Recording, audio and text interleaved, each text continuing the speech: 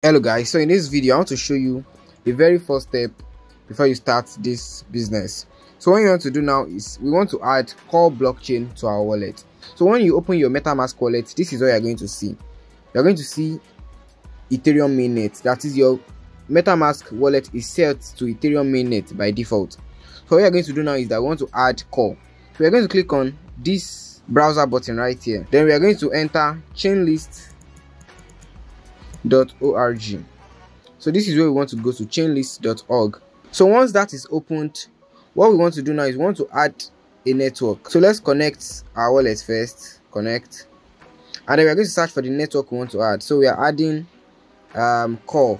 So let's search for core. So this is core. So let's just click on add to Metamask. So you're adding core blockchain mainnet to your Metamask.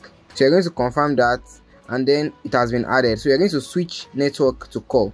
So this basically means we are switching from Ethereum mainnet to core blockchain mainnet. So now let's go back to our wallet, and as you can see, we are on core blockchain mainnet. So now that we are on core blockchain mainnet, we are done with the first step. So the next thing is to get core into this wallet. So what we are going to do is to copy your contract to your wallet address and send it to your vendor or to me. So if I'm the one selling you core, you are going to send me Naira, and I'm going to send core into your wallet, core token. So to do that, you're going to click on core, then you're going to click on receive, then you're going to copy.